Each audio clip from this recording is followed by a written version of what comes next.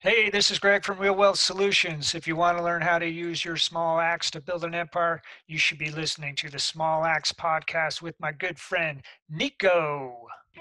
Hi, welcome to the show. I'm Nico Salgado, and I chat with top industry leaders in multifamily and business. I believe that it only takes a small axe to build a lasting empire.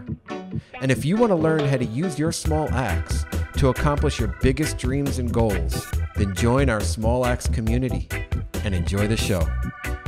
Hey, welcome to another episode of the Small Axe podcast.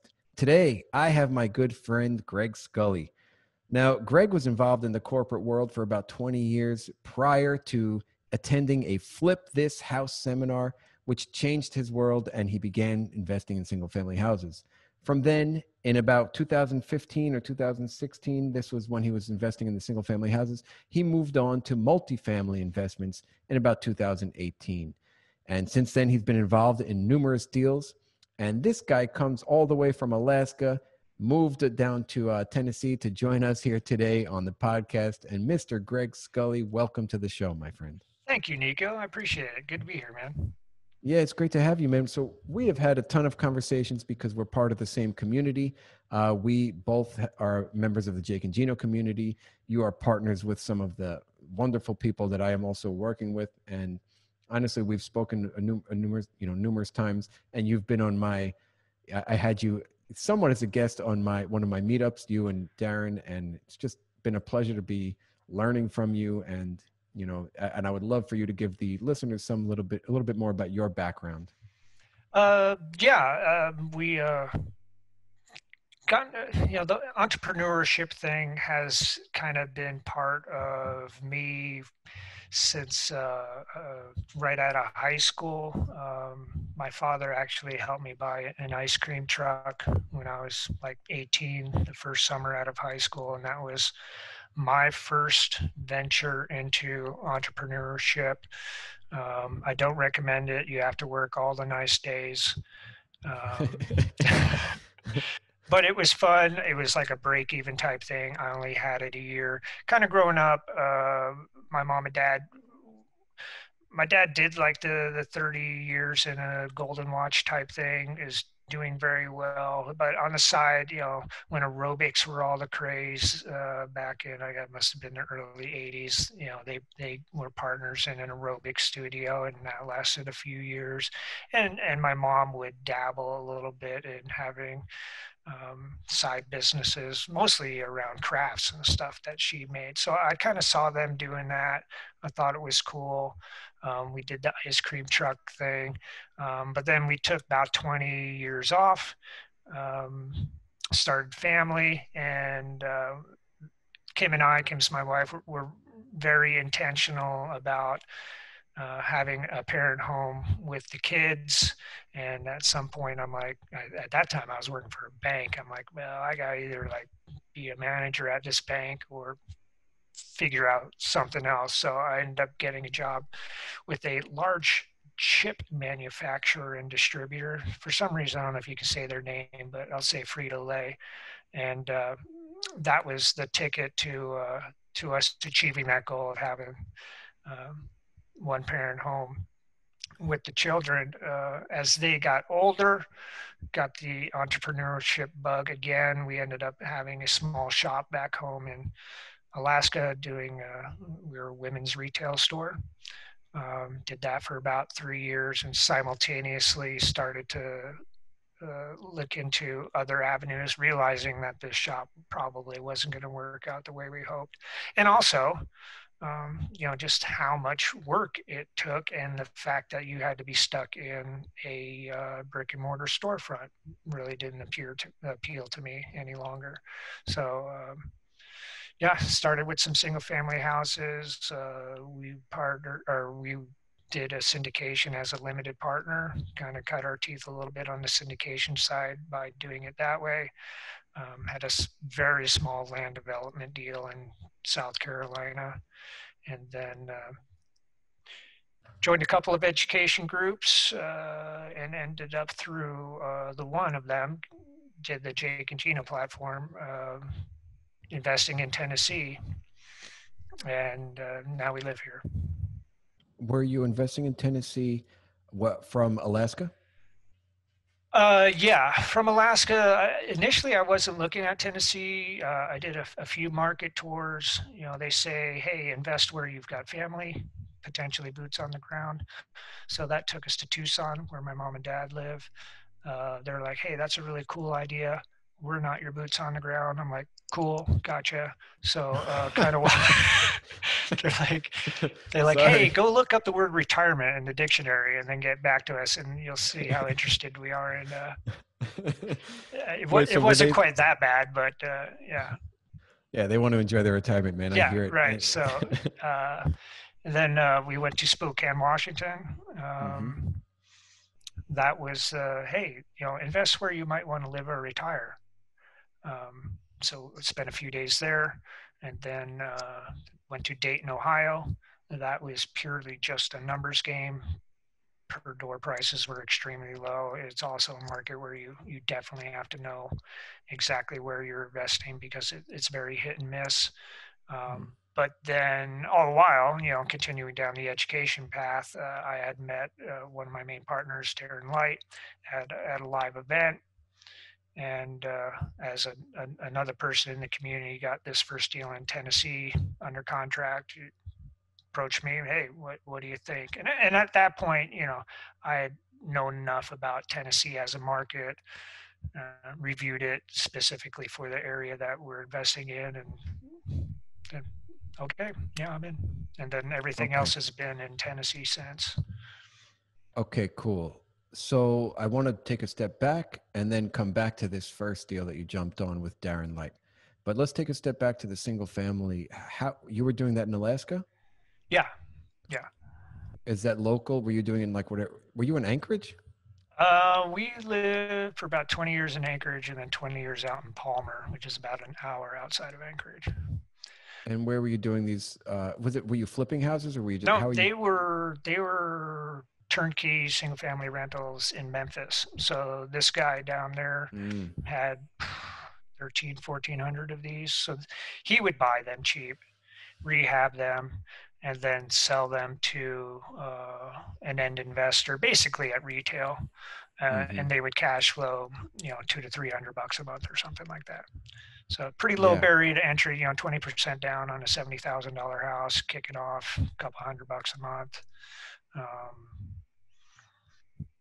the yeah. scale problem raised its head very early. You have a couple of those go vacant for a month or two, have any amount of repairs. You very quickly see all of your cash flow for a year dry up, and just doing the math, it's like, wow, I need like 40 of these or something. That's going to take too long. Mm-hmm. Um, and at the same time, we refied a house. We're very middle class. We had to refi a house to get some available capital. I did some 401k ninja tricks. I cashed in my pension. So we also had a little bit of capital lying around, and just as an experiment with real estate as an asset class, it was an easy way to say, hey, let's see if we even enjoy this or are comfortable with it. But yeah, I never saw the houses. Yeah, it's funny. I looked into doing the same thing. I don't know who you were working with, but it's interesting, and it is definitely a. And I've talked to people who are really enjoy it and really love going that route. And like you said, you don't even see the houses. Yeah. My So it is definitely a means for achieving wealth or possibly achieving some sort of cash flow. Do these things appreciate in value typically? Memphis is not necessarily known as an appreciation play. It's more of a cash flow play. I think if you got to, 6, 7, 8, 9 of them, it would get to a pretty comfortable point where, as a from a portfolio point of view, they would be self-sustaining. So even with some repairs costs and vacancies, you would still be it as an ecosystem would be supporting itself. Hmm. But generally speaking, no, I wasn't banking on appreciation really at all, or maybe just keeping pace with inflation. Gotcha. Yeah. Was there anything that hit you like, oh no, I shouldn't, like you mentioned something like, well, what if you have a vacancy? Did that happen to you? And did it, I guess, diminish your cash returns for the year? Yeah, that's exactly what happened. I mean, th- they were vertically integrated. They're good company as far as I concerned. The experience overall was fine.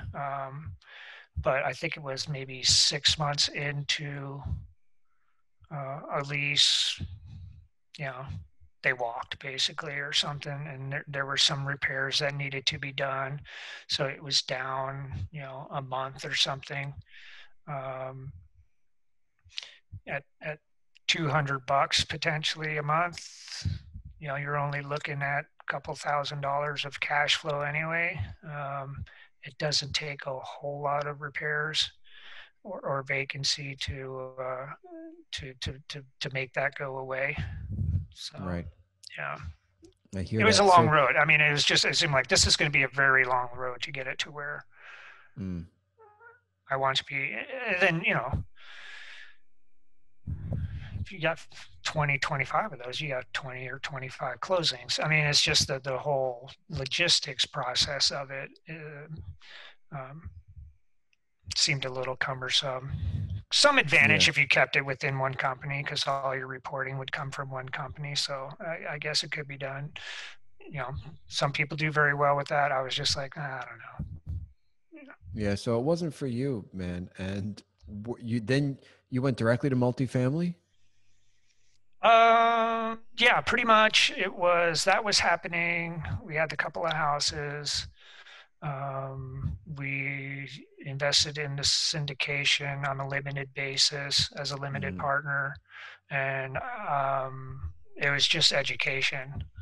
I was still working. I drove a delivery truck, so I had a lot of windshield time. So just devouring podcasts, doing a lot of self education. Uh, I'm most comfortable when I feel like I have a lot of the education side in me. It takes me a little bit more time to act. And even so, probably today, now that I have some experience, I'm probably a little conservative on taking time to act. Um, I don't know if that's a mindset thing or what, I'm but the same way. I'm yeah. the same way. I mean, the beauty of the working somewhere for 20 hours or 20 years is like, I probably did do that job in my sleep sometimes. I mean, there's a great Mm. advantage to knowing something very well is that doesn't take much effort, but it also wasn't getting me where I wanted to be financially either. So And then also on top of that, somebody like you with the entrepreneurial spirit, you're gonna start dreaming of something else, and then you're gonna take action and do something else. And I'm the same way, man. So you jumped into multifamily through as a limited partner in syndication. That's great. And was it a popular? How did you find this operator? I think it was a crowdfunding site. It still exists. Hmm.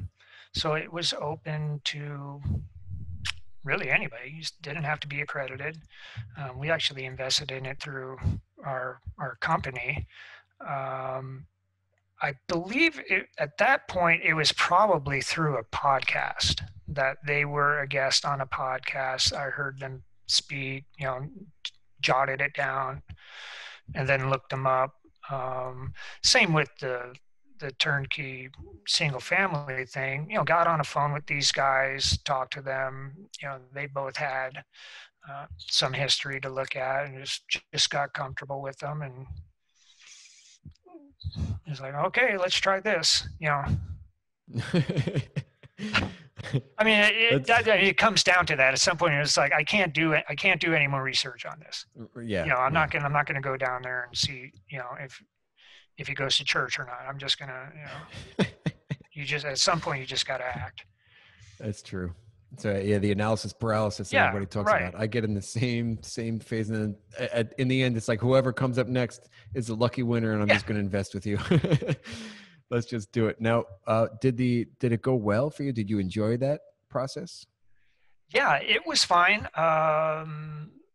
the syndication didn't perform to what their pro forma was. It performed well enough. I was happy with the returns. I think it was only held for maybe somewhere around 24 months or something like that, of what originally was touted to be a 5-year hold. Um, there was a pref involved. They didn't always hit it. But by then, I knew enough about multifamily that a value add. Yeah, you're in long enough, it'll cash flow. There is very likely to be some lean months or possibly a year or more on the front side, turning a property around. So I was prepared for that. When it didn't immediately perform, I was like, okay, well, that's Hmm. that's fine. I understand. And you then moved on to, I guess, was the so you'd mentioned that the education was happening at the same time. Were you also at that same time involved in the Jake and Gino community? Yeah, I've been with them since like November of 2016. They were really just kind of getting started. Simultaneously, I was part of the Michael Blanc program. Hmm. At the time, uh, Jake and Gino was more of the JV mom and pop type thing, and Michael Blanc was more syndication orientated. Hmm. Um, so I got in with both. Being in Alaska, it certainly limited the things that I could get very good at. It certainly wasn't going to be boots on the ground anywhere. Um, it was more difficult, uh, at least partly because of my own personality for the networking side of it. Kind of an introvert, takes me a while to get going. Um, so I kind of focused on the analysis side. And at the time, I felt the Michael Blanc model was stronger. I still actually use it. It just happens to be what I came up with and what I know. There's lots of good calculators out there, but yeah, that's kind of the role that I took. That's great, man. I originally started, and it's funny. I think of myself also as an introvert, but everybody tells me I'm not. So I guess I'm not, but I don't feel comfortable It's all the subject time. related. It's very subject related. I mean, I'm It very is. comfortable talking about this, but you see Right. me at a party or something, it's a little bit different. Yeah, you're right. And if it's new to me, or if I don't feel confident in my skills, I'll definitely feel a little bit more reserved. But to your point, I started off thinking I was going to be the analyst. I was going to be the chief underwriter. I was going to be doing the finance of a team involved with the team. And it turns out that I'm kind of not doing that anymore, and I've taken more of the marketing and just systems role to things, and it's just kind of fallen into place that way. And it's not necessarily a good or a bad thing. It's just this is kind of where I feel most comfortable and where I feel I can provide the most value to a team. And back to you now. You said basically doing all the underwriting of the analysis for properties. Are you working with a group of people? We of the three projects that I'm involved with currently, they're all joint ventures. Uh, One of those, we were lucky to partner with a fully integrated company. We had gotten a deal under contract, and we're pursuing it actually as a syndication. And then, these friends investors got wind of it, and they're like, "Hey, we'd like to take a look at it." And so we ended Mm, up investing with them, and they basically run it, and we don't have a lot of day to day on that one. The other two we're heavily involved with. They're actually both in the city that we live in here in Johnson City, Tennessee. So although we do have third party management, I think we're probably undoubtedly one of their most involved owners mm, on the asset management side. And then we did have one syndication that went full cycle in Chattanooga. For that, I wasn't very involved on the day to day. There was a different LLC manager, was more support role on that, but that's sold in February. And then our current project that's in the pipeline that is a syndication in Kansas. Again, my role there is on the analysis, underwriting, asset management type side of it. Cool. And you'd mentioned that I guess that's where you feel most comfortable, most, I guess, most valuable as a team member. Yeah. Oh yeah, for sure. And I enjoy it. You know, Mm-hmm. it's quite boring. I mean, you're spending a lot of time. Asset management is just managing managers and looking at Mm-hmm. spreadsheets and seeing where you may be able to get some cost savings or improve something or try and schedule out, what might be happening with leases and renewals and things like that. Uh, it's not glamorous, but I really think that's where the rubber hits the road, though, is vitally important. I mean, you close a property, it might take you 6 months to close a property, but then you're going to be married to the thing for 3, 5, 7 years. So I really like the operating side of it. Yeah, that's great. And you And can, for the introvert, it's kind of, you can kind of be in the background there doing it because you're talking to the managers, your property managers, contractors, things like that. The circle tends to be a little bit smaller, and it tends to be a little more intentional and based on executing certain things rather than um, broadcasting yourself more of like what your role is, or Darren, who's my main partner, definitely is more of the face and the mouth, and I don't mean that in any kind of bad way, but he's Darren better not run his mouth anymore. but it just comes naturally to him.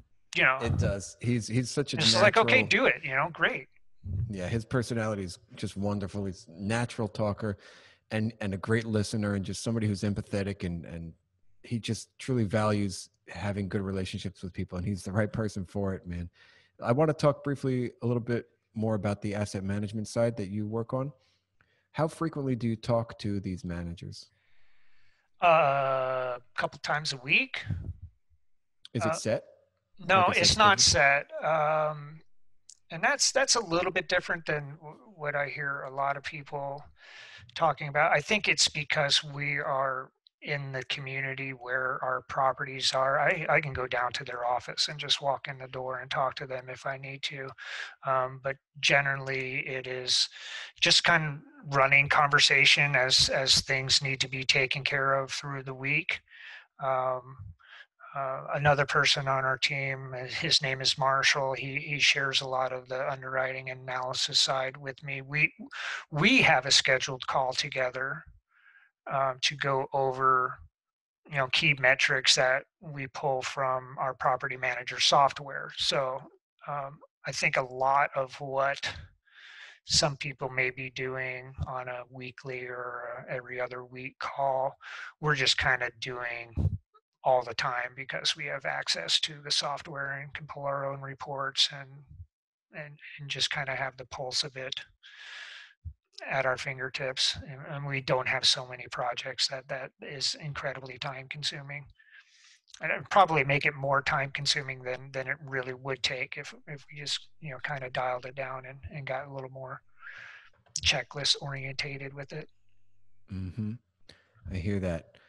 Now, you had mentioned that you can kind of be behind the scenes, but in my mind, the way you're describing it, talking to managers, it seems like you might have to have tough conversations with these managers if they're not doing the right thing or if you're not on the same page. Has that ever come up? Yes. And how has that gone? It is what it is, and they've been great. I mean, I've learned so much about property management, um, especially third party management. That they've got such a vital role, but there is also only so much that they can be capable of doing. And this may be specific to our size property. So we're in like the 40 to 60 unit type thing. So we're not big enough to have an on-site property manager or an on-site maintenance crew. So we're still dependent upon um, them sending somebody when something needs to be done.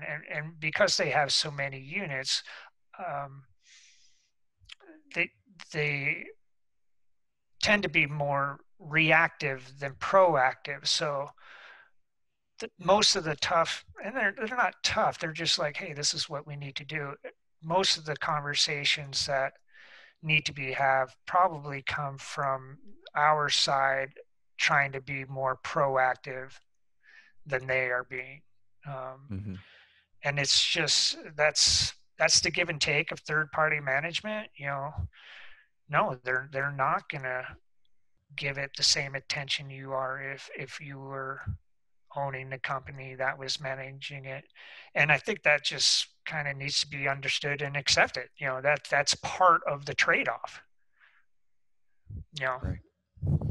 And people talk a lot about, that issue as well. It's like, well, they're not really the owners. They're just employees. How can they possibly care as much as you do? And then, some people have invited the property management teams to in, invest with them as either as partners or as, limited partners. And we're actually doing that on one of our deals as well. yeah, And I actually think we are that well. I'm curious to see how that works out because this will be the first time we're doing that. you would think, right, that there should be some, because of the buy-in, they're going to be a little bit more, I guess, feeling that they have more responsibility and take charge and be more proactive, as you said, as opposed to reactive. But yeah, I guess it's to be seen, my friend.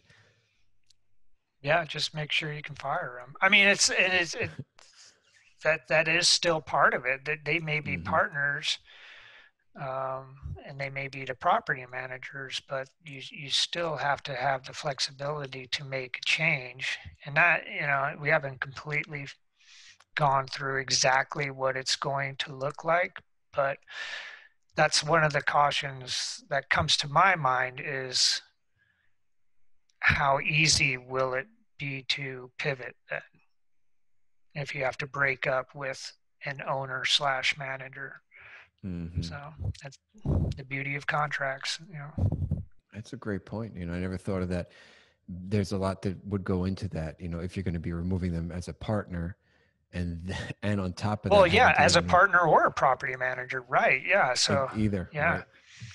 It's going to be a big, I guess, upheaval. Mhm. So let's talk a little bit about your deal. So you're saying you're in the 40 to 60 unit range. Is that because of your strategy, or is that the price point or the unit size that you're comfortable with dealing with, or what's the reason? Um, we're trying to scale up. I mean, to date,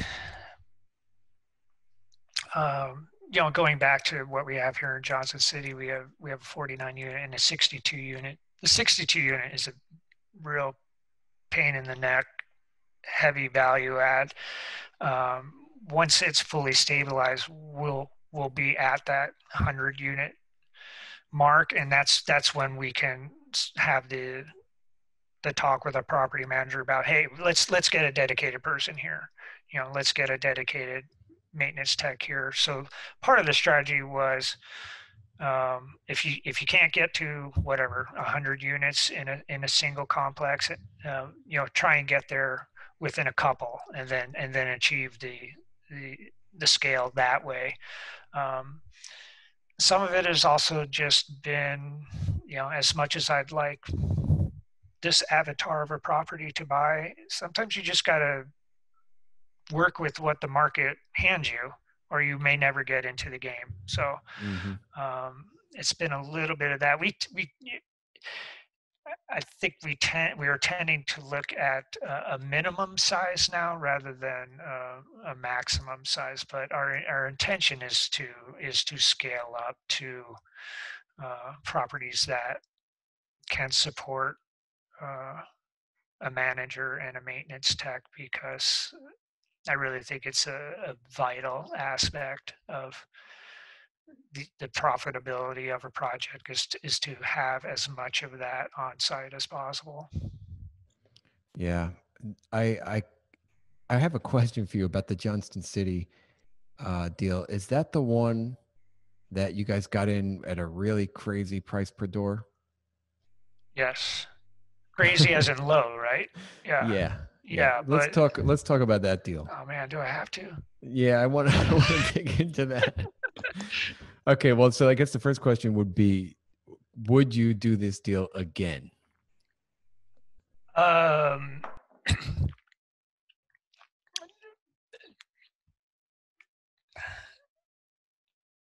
maybe. How long did that take for me to answer? That was a 10-second non-answer. We talk about that. For the listeners out there, this was a property that we got at a very low per unit price. It was 85% occupied when we got it. It ended up going to zero occupancy for a lot of reasons, and it's been a climb back up for a while now. We're about 45% occupied right now. Um, so, can you plan for that kind of drop in vacancy? We didn't underwrite for it. Let's put it that way. Um, so the answer would be no. Generally, I would not. Uh, but uh, if I got all the capitalization up front that I think would be necessary to take it to stabilization and the numbers worked at a very rewarding level of return, and we're not talking about 8 or 10% cash on cash, we're talking about something a whole lot more than that, then possibly, but it's been an education to say the least. Okay, awesome. This has been a seminar, and I love that it's been an education. Not that I love that it's been challenging, but the I'm sure, from speaking with Darren, that there are some things that can really, really impact and help you guys, moving forward. But is this a JV deal? Yeah. Okay. And you guys have been able to maintain it and keep it even at 45% occupancy? Yeah. Wow. And how did you get down to zero occupancy? There's three buildings. The property had some concrete balconies on the outside, which were access to the units. They were deflecting and were actually under notice from the city to either be repaired or basically be condemned. So that tells most of the story of why we were able to get it for the price we did. Um, the business plan was to rehab one building at a time. And this is one of the big cautions that I took away from it, that the rents were well under market rent, $400 to $500, where the market is, $650 or something like that. So as we got wind, or as the tenants got wind that change was coming, um, they just left over the course of a couple of months. It didn't happen overnight, but as soon as they could find another, this is what I'm presuming happened, as soon as they could find another very inexpensive place to stay, they left, and largely left most everything that they had behind. So Mm, eventually it got to the point where there was a few hangers on, and we just decided, we might as well just vacate everything. That way, instead of doing one building at a time, we'll just attack the hmm. outsides of all of these buildings and get them so that we could start the interior rehab process a little bit sooner. So, Yeah, rip the I band-aid mean, it off was one thing like, at a yeah, time. rip the band-aid off type thing. It's like they were vacated, but they, they were not in a general condition that, first of all, we were kind of on notice for these decks, and then we weren't going to be able to get much for rent on them Mm-hmm. If Um, they weren't fixed yeah, up, it right? probably just would have prolonged everything even more. So, yeah, anytime I see very low rents and a shaky vacancy, I tell people assume they all walk. Mm-hmm. Why? Because I'm living it. That's why. That's exactly why. Living proof. All right, Greg, I will not hark on this anymore. Let's talk about I guess at least your least challenging deal. Our least challenging deal is the one we JV'd with uh, a large operator and don't have to do much, but we still had Yeah. to do a lot of work. I mean, that one took like 8 months to get under contract. And then, so we did a bunch of legwork on that side. And then this 49 unit is probably, uh, that is our most standard looking deal, I guess. If there is something, it's 90 plus occupied, it is a value add. um, we're capitalized to the point that we are able to do um, our rehabs. We are getting our pro forma rent bumps plus a little bit more, and this is all through the pandemic. So Awesome. that's been nice. Yeah, it's on track. It's generally doing fine. There's been some dips and waves with COVID, but we've weathered the storm. I would say really well so far, and yeah, getting a bunch of work done on it even this week. And the blacktop sealed and striped, gonna soft wash the thing, working on the curb appeal type stuff to Mm-hmm. try and catch up the exterior to the interiors a little bit. That's awesome. Yeah, I tell you, it's so I've been hearing different things. Some people are struggling through COVID and some people are flourishing, and I is there anything that you can, I guess, attribute to your end of the operations that maybe assisted to the good health of uh that one property? I think, quite honestly, the federal government stimulus package has probably helped most people more than anything else that has gone on. We could talk about that a little bit if you want after the rest of this comment, but I think the fact that we are in our market, and I walk to our property Mm-hmm. from our condo here, that we can just be a little bit more proactive and also reactive when we need to. We do some flipping here. We've been able to develop our own network of contractors in addition to what our property manager brings to the table. So, we had a very busy June, July where we turned like 7 units in 6 weeks or something. And that's the busiest time in this area anyway, because we're a little bit college orientated, and that's when people want to move because their kids are out of school. I mean, that's, you got that 3 or 4 months to make things happen, and then resettle again and get stabilized. So because we were here, they couldn't handle it all. We were able to bring our own teams in, speed up that process. So I think just our presence here uh, was able to keep the clock uh, a little more in our favor, although we're continually trying to get that clock moving a little bit faster. Mm-hmm. Yeah. Sounds good to me, man. Great advice. Let's jump into my world famous, world renowned, multifaceted question here. So I ask every guest on this podcast the same question, and it can, it's presented to elicit some thoughts about, like, some broader thoughts about your life and how you want to be portrayed in the future. So here we go. Let's imagine it was 100 years from now and you had great grandchildren or great great grandchildren, and they were so inspired by your life and what you were able to accomplish that they want to write a book about you. Great great grandpa Scully. Now, Mr. Greg, what would you like the title of that book to be? Or what would you like some characteristic traits for your great great grandchildren to highlight about you? Uh, the title I came up with was, or is, He's Cynical, but He Means Well.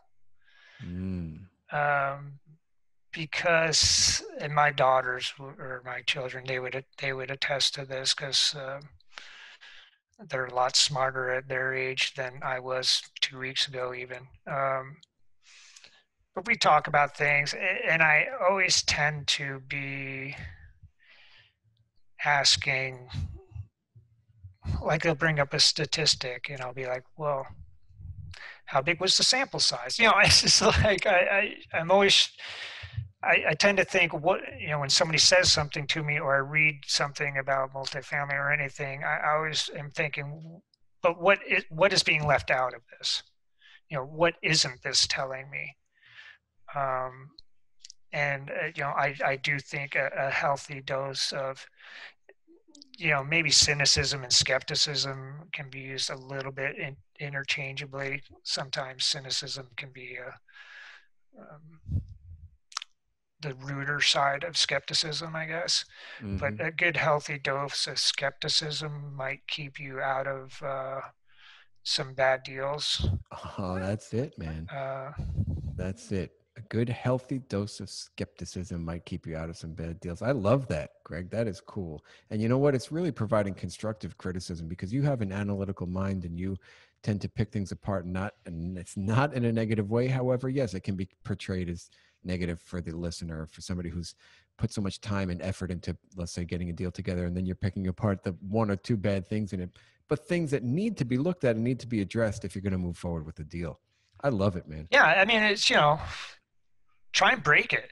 Come up with an analysis that you like, and then just start breaking it and see. And that can help you see where some of your exposures are. You got to look at it a bunch of different ways instead of the rose-colored glasses type thing.